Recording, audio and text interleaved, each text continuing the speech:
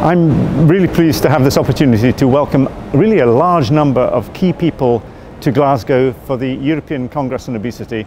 It's a very important meeting for Scotland because we have a serious obesity problem and we're making great strides and have made some local great strides in research.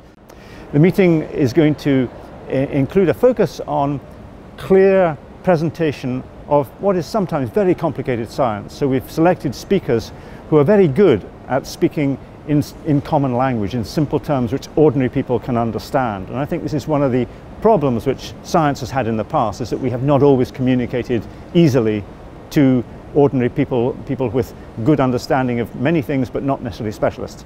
There will be a focus on the patient perspective, how it is to live with a growing weight, with the responses and stigmatization of other people, and how we must take the responsibility away from the individuals for becoming obese, but we must support their responsibility in the battle to control it and to overcome the problem.